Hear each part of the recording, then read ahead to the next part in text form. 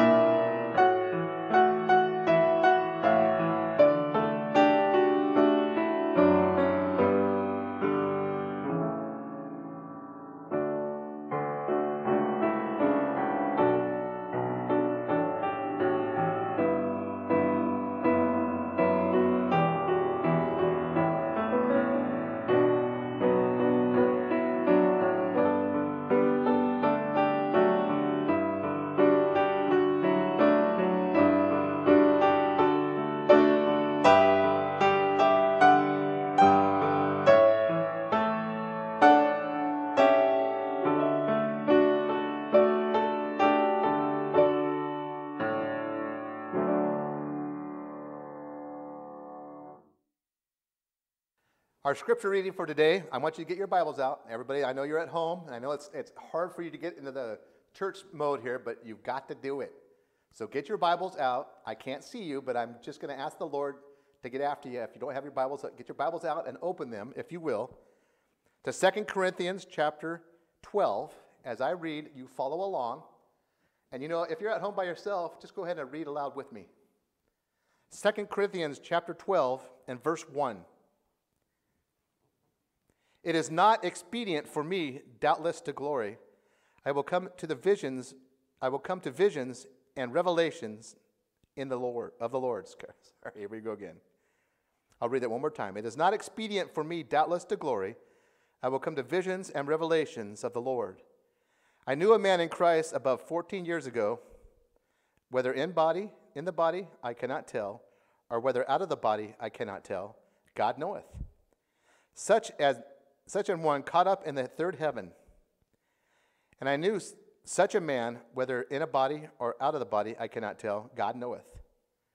How that he was caught up into paradise, and I heard unspeakable words which is not lawful for man to utter. Of such a one will I glory, yet of myself I will not glory, but in mine infirmities. For though I would desire to glory, I shall not be a fool, for I will say the truth. But now I forbear, lest any man should think of me above that which he seeth me to be, or that he heareth of me. Unless I should be exalted above measure, though the abundance of the revelations, that there was given to me a thorn in the flesh, a messenger of Satan to buffet me, lest I should be exalted above measure. For this thing I besought the Lord thrice, that it might depart from me. And he said unto me, My grace is sufficient for thee, for my strength is made perfect in weakness. Most gladly, therefore, would I rather glory in my infirmities, that the power of Christ may rest upon me. Therefore I take pleasure in my infirmities, in reproaches, in necessities, in persecutions, in distresses for Christ's sake. For when I am weak, then am I strong. I am become a fool in glorying. Ye have compelled me, for I ought to have been commended of you.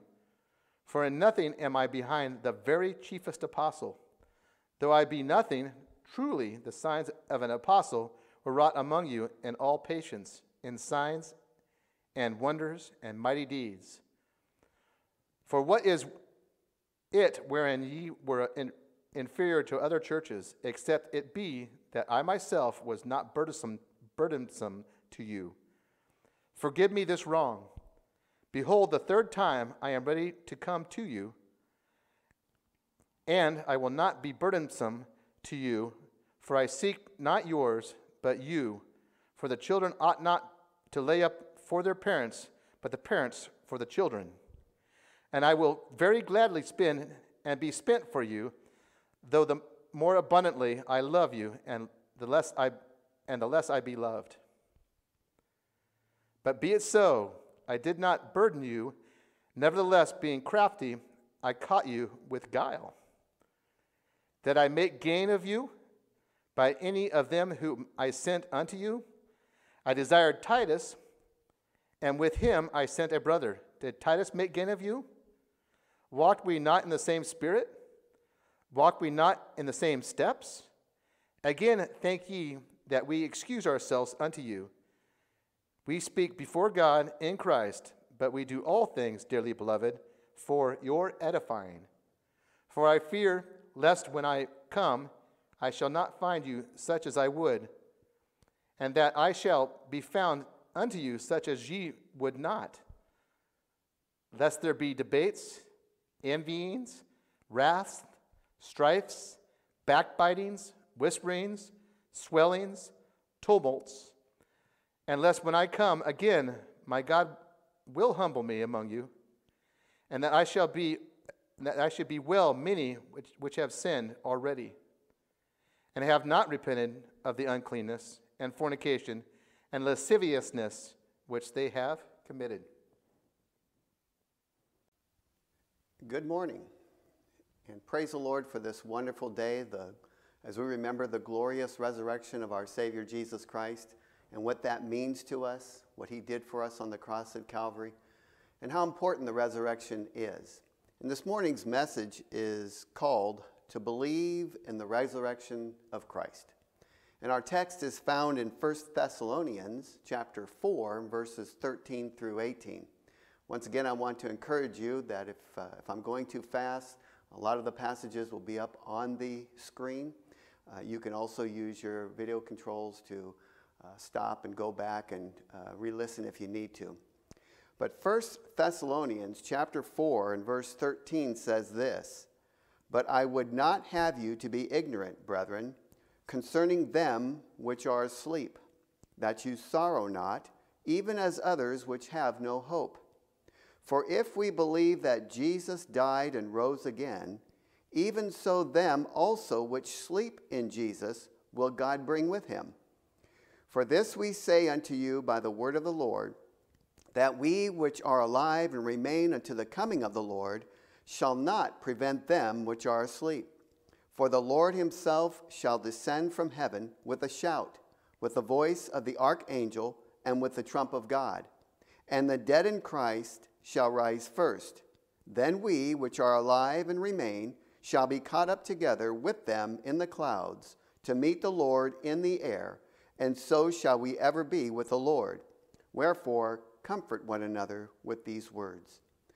Father, I'd like to come to you now and say thank you so much for this opportunity that we have. We're grateful for the media, and we're able to record these, and some churches live stream them to be able to reach the brethren and to continue to minister, but not only them, but also to our family and our loved ones and friends and so forth. I ask now that you would guide the things that are said, and I pray that our hearts be ready to hear the things that you have for us. And I'll thank you in Jesus' name. Amen. Notice in our text, if you will, it says this: for if we believe that Jesus died and rose again, if we believe. Many of us have come to that understanding that Jesus Christ rose from the dead. And so this text is God's words of comfort concerning the future. It talks about those who are, that we're not to sorrow for those that went on before us that have died, but that the day is coming when the Lord is going to come and resurrect their bodies, and then there will be a time when there are some who are living will also be caught up to be with the Lord. But that's not really the point of the message. The point of the message is if you believe that Jesus died and rose again.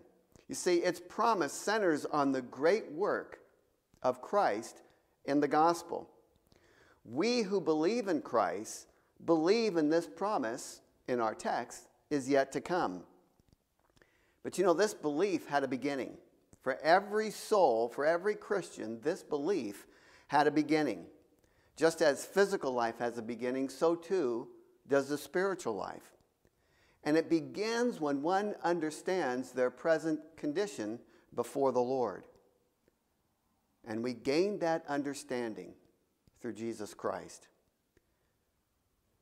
The gospel of Jesus Christ reveals our need for eternal forgiveness.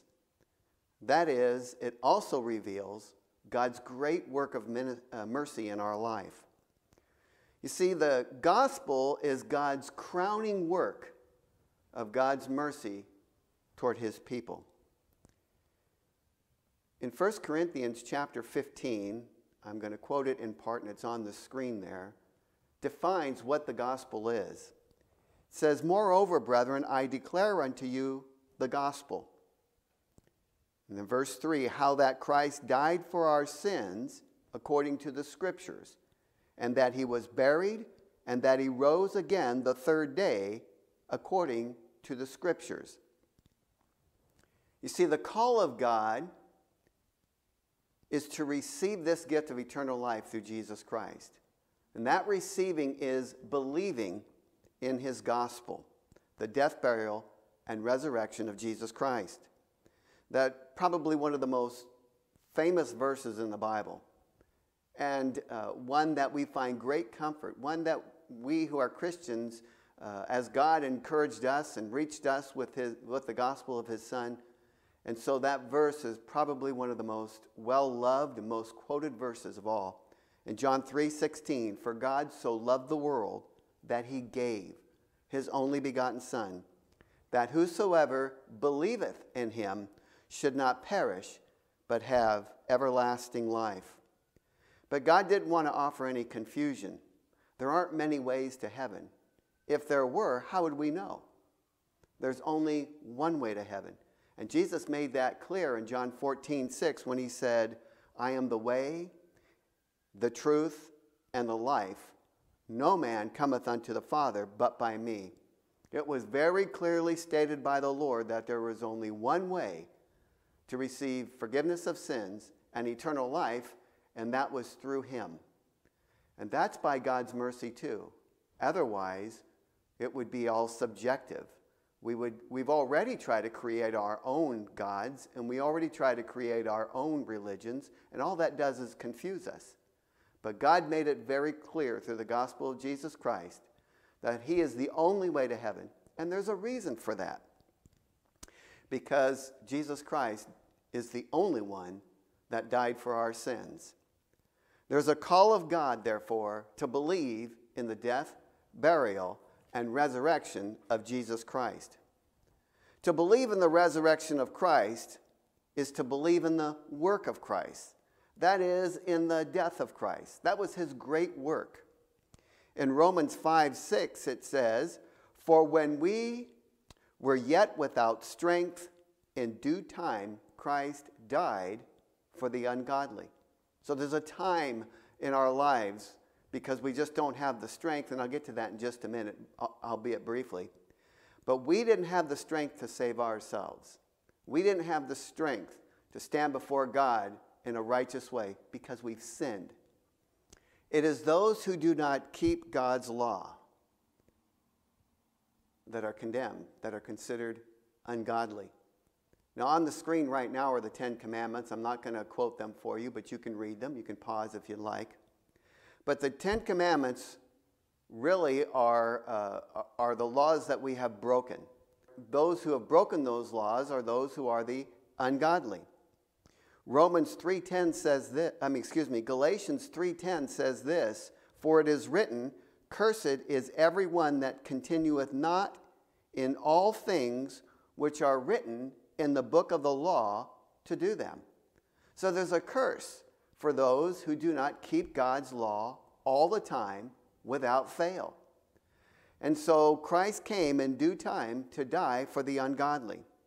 For the Bible says in 1 John 3:4, whosoever committeth sin transgresses also the law, for sin is the transgression of the law. To transgress means to violate God's law. And there's not one of us who have not lied, who have or have not stolen, or who have not committed adultery, who have dishonored our parents. I mean, the list can just go on and on and on. There is not one of us who have not broken God's law, not just once, but over and over and over again. And yet the Scripture says this, Galatians 3:10, cursed is everyone that continueth not in all things which are written in the book of the law to do them.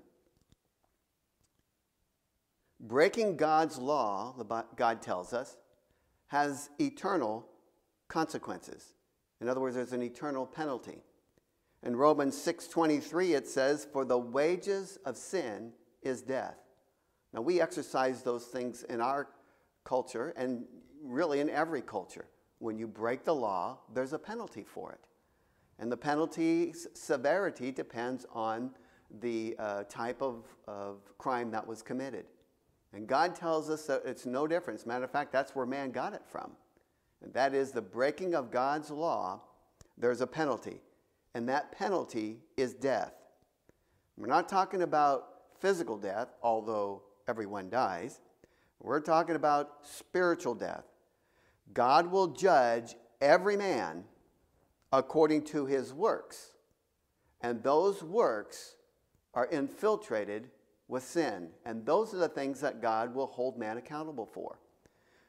For Hebrews 9:27 says this, for it is appointed unto men once to die, but after this, the judgment. So man won't be judged for the right things that he does. He'll be judged for the wrong things that he does. That sin in his life. We don't go to court and plead with a judge to say, and when we're accused of wrongdoing, we say, but listen, I've done everything else right. I mean, I've been to work on time, I've paid my bills, etc., etc. Those are commendable things. And perhaps they might cause one to judge a little lighter. But it doesn't nullify and it doesn't justify wrongdoing. And God is certainly no different because he is holy. God's mercy, however, made a way of escape. A way to escape this judgment. You know, I was thinking about why would God go through such extremes, and just from my point of view, it's such extremes to send his own son to die for us on the cross at Calvary. Well, that's because God's the creator of man. God created man. And though it's just my opinion, just like I have a responsibility to my children, so God took responsibility in a way. God's not responsible for sin, mind you. But he just took responsibility to us, and because of his love for us, just like any father loves their children, he did something about it. That's called God's mercy. And it made a way of escape this eternal judgment. Galatians 3:13 says, Christ hath redeemed us from the curse of the law, being made a curse for us. For it is written, Cursed is everyone that hangeth on a tree. You see, Christ died for our sins according to the Scripture. He went to the cross at Calvary, and the Bible says that he became sin for us. Who knew no sin? He was that perfect sacrifice. Jesus Christ died on the cross according to the Scriptures. To believe in the resurrection of Christ is to believe in the work of Christ, that is, in the death of Christ, and in the resurrection of Christ. Romans 4:25 says this, who, speaking of Christ, was delivered for our offenses and was raised again for our justification. You see, he rose from the dead that we might be justified from all things, not just from some sins, but from all sins, all things. That's the power of Christ's resurrection. Had he not rose, we would never know if God would save us. Ephesians 1, chapter 1, verses 19 and 20 says, And what is the exceeding greatness of his power to usward who believe, according to the working of his mighty power, which he wrought in Christ, here it is, when he raised him from the dead and set him at his own right hand in heavenly places. You see, the power of God to forgive our sins was demonstrated in the resurrection of Jesus Christ. You see, the resurrection of Jesus Christ proves God's power to save us because he was victorious over death. No man has been able to rise from the dead on his own. No man has the power to rise from the dead. But God did, and God demonstrated that power when he rose Jesus Christ from the dead. When we believe the gospel, we are trusting in his power to forgive us our sins through what Christ did for us on the cross at Calvary and to give us eternal life. 1 Peter chapter 1 and verse 3 says, Blessed be the God and Father of our Lord Jesus Christ, which according to his abundant mercy hath begotten us again unto a lively hope by the resurrection of Jesus Christ from the dead. The Bible calls it a lively hope. It's not a hope where we think it might happen. It's a hope that it gives us that absolute assurance, that which we hold on to the rest of our life, not wondering, but knowing that Jesus Christ paid the price for us on the cross at Calvary. Christ rose again according to the Scriptures. To believe in the resurrection of Christ is to believe in the work of Christ indeed, and to believe in the person of Christ. That is, he is the Savior.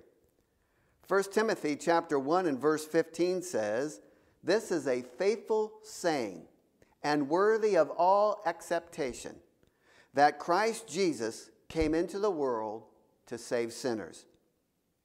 See, this was and is the purpose of the gospel, and that is to save sinners. And since all have sinned and come short of the glory of God, and that there are none righteous, no, not one, we know that Christ's purpose when he came to this earth was to die for sinners and to save them from judgment to come. From his birth, even from his birth, he was recognized as the Savior of mankind. At Christmas time, we celebrate the birth of Jesus Christ. Many of us do. Even the secular world, in one form or another, recognizes that this is a time when Christians remember that their Savior, Jesus Christ, came. And one of the verses that is often quoted really throughout the world during that time, notice what it says in Luke chapter 2 and verse 11, For unto you is born this day in the city of David a Savior, which is Christ our Lord. Right from his very birth, man recognized that Jesus Christ, that little baby in the manger, was born to be a Savior, that he would die for our sins according to the Scriptures and was buried, and that he would rise again according to the Scripture. The greatest passage of Scripture is great because of this truth of Christ being the Savior. John 3:16 and 17 this time says, "For God so loved the world that he gave his only begotten Son, that whosoever believeth in him should not perish, but have everlasting life. For God sent not his Son to condemn the world, but that the world through him might be saved." To believe in the resurrection of Christ is to believe in the person of Christ, that is, that he is the Savior and also that he is God. It is clearly stated so in several places, but in Titus chapter 2 and verse 13 through 14, notice the wording. "Looking for that blessed hope and the glorious appearing of the great God and Savior, Jesus Christ, who gave himself for us that he might redeem us from all iniquity." So notice in that passage of Scripture that the Savior was God, is God. In Genesis chapter 1 and verse 1, the very first verse of the Bible says this, "In the beginning, God created the heavens and the earth." That's what it tells us. And if you turn to the New Testament, in John chapter 1 and verses 1 through 3, and then again in verse 14, notice what the Bible says about Jesus Christ. It says, "In the beginning was the Word, and the Word was with God, and the Word was God. And the same was in the beginning with God. All things were made by him, and without him was not anything made that was made." And then down in verse 14 it says, "And the Word was made flesh and dwelt among us, and we beheld his glory, the glory as the only begotten of the Father, full of grace and truth." You see, to believe in the person of Christ, not only to believe that he's the Savior, but that he is God, the Creator. Everything was made by him, the Bible tells us. Everything was made for him. Therefore, we can conclude that God the Creator, and that the Creator is Jesus Christ, therefore Christ is God. Therefore, look at it this way. This is not a perspective, this is a truth. That the Creator of man is indeed the Savior of man. That's why the gospel is the crowning work of God's mercy towards mankind. And then to believe in the gospel is to believe in the resurrection of Christ. It is to believe in the promises of God, the promises concerning salvation. Hebrews 7:25 says this, "Wherefore he is able also to save them to the uttermost that come unto him, unto God, by him." You see, God has the power to save anyone, no matter what sin they have committed, no matter how many sins they have committed, and no matter the type of sins they've committed. Now, brethren, you and I are pretty disgusted with some of the things that man can do to man. There are things that we've probably never even heard about, of the cruelty of man towards one another. Some of it would make our stomachs turn. But we can't forget this fundamental truth. For God so loved the world that he gave his only begotten Son. And that God is able to save to the uttermost. We can tell story after story after story of those who have come to know the Lord Jesus Christ as Savior, who have committed such awful sins, let alone those of us who have not committed those things. But there have been many, those who have gone on to be punished by death. Those who knew there was no hope for them forever coming out of jail or out of prison, still made a change and put their trust in Christ. Not because they're trying to save face, not because they're trying to help tell the parole board, not that they're trying to seek forgiveness from a family, but because they know that God is able to save them to the uttermost. The power that raised Christ can save a man to the uttermost. There is not a sin committed where God is unable to forgive. Notice the wording in Hebrews chapter 10 and verse 10 where it says, by the which will we are sanctified through the offering of the body of Jesus Christ, here it is, once for all. Christ only had to die once because his sacrifice pays every sin. The Bible goes on to tell us that he'll never go to the cross again. There's no reason for him to go to the cross again. He died once for all. Not only is God able to save a man from his sins, and when I say man, I mean it generically, but he's able to keep him forever. John 10:28, Jesus said, and I give unto them eternal life, and they shall never perish. Neither shall any man pluck them out of my Father's hand. Then he goes on to say, I and my Father are one. That means Christ has got you in his hand, and he says you'll never perish. And he said, neither will any man pluck them out of my Father's hand. You could, as illustrate, you could just cup your hands like that. That is how secure. And the power of the resurrection proves that God has power to save souls, and he has power to save them to the uttermost, and he has power to keep them. And it's all because of what Jesus Christ did on the cross at Calvary. His resurrection is his assurance of his promises. To believe in the resurrection of Christ is also to believe in the promises of God concerning salvation and the promise concerning eternal life. In John chapter 11 and verse 25, Jesus said, I am the resurrection and the life. He that believeth in me, here it is, though he were dead, yet shall he live. That's a promise of God. And those promises aren't believed just because it's written, although that's the first place to start.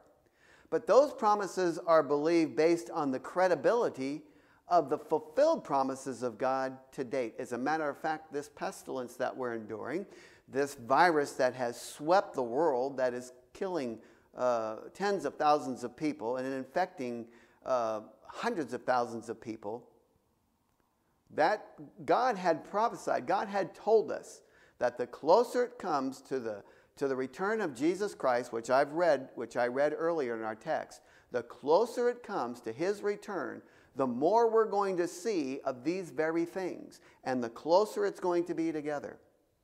He said we would see of wars and rumors of wars and nation rising against nation, and we would see famines and pestilence and earthquakes in diverse places. And he said this would be the beginning of birth pangs, meaning that as time moved forward, more and more would these things occur closer together, just like a woman who's in labor, and more intense. We have seen a virus now globally. We've seen global wars as well. Earthquakes. All the time there are earthquakes. And so we know by the credibility of God's word, that's just one example, we know that God's promises are absolutely sure. Therefore, we can have confidence when he promises eternal life that he indeed is going to give it.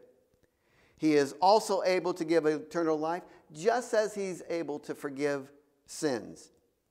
Christ promised eternal life to those who put their trust in him.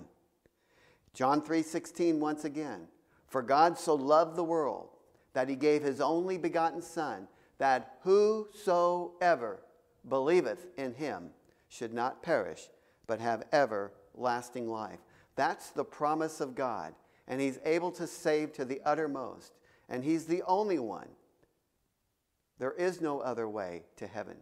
For the Bible tells us there is no other name named among men whereby one must call upon to be saved. So let me encourage you to think about the things that were preached to you and spoken to you. the passages that were put up on the screen. Go back and watch this again and ask yourself this question: what will happen to me when I die? And know for sure that God will forgive your sins if you'll just believe in what Christ did for you on the cross at Calvary, his death, burial, and resurrection. Well, God bless you, and I hope this has been a blessing to you. We'll see you next time.